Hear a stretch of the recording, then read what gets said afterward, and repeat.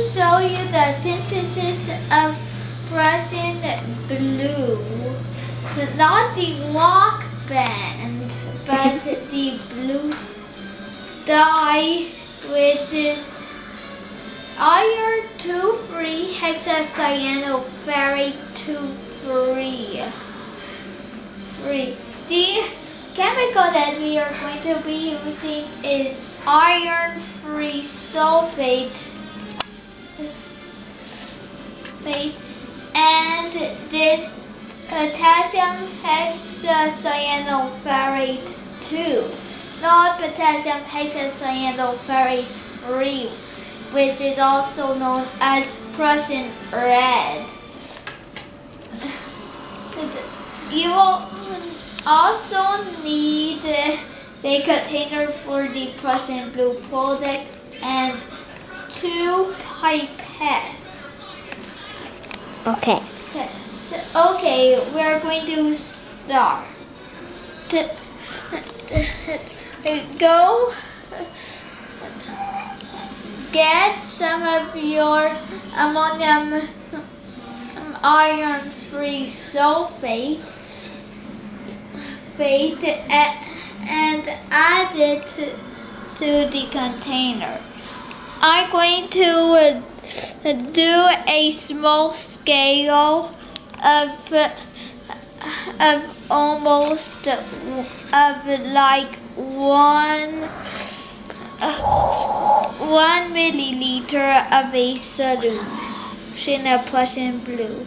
All of the compounds are in a solution already. If you need larger amounts, scale it up. Place 5 drops of ammonium iron 3 sulfate. I think you can always. Oh, I see. Yeah, you can see them on the computer. No, on the camera. Yeah. Okay.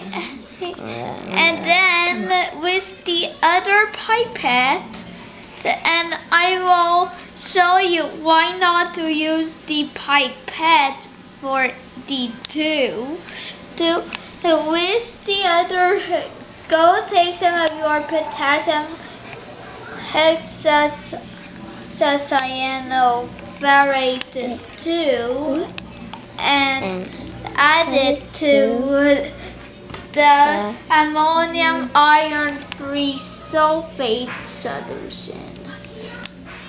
There are going to be 5 drops. Watch closely. 1, 2, 3, 4, 5.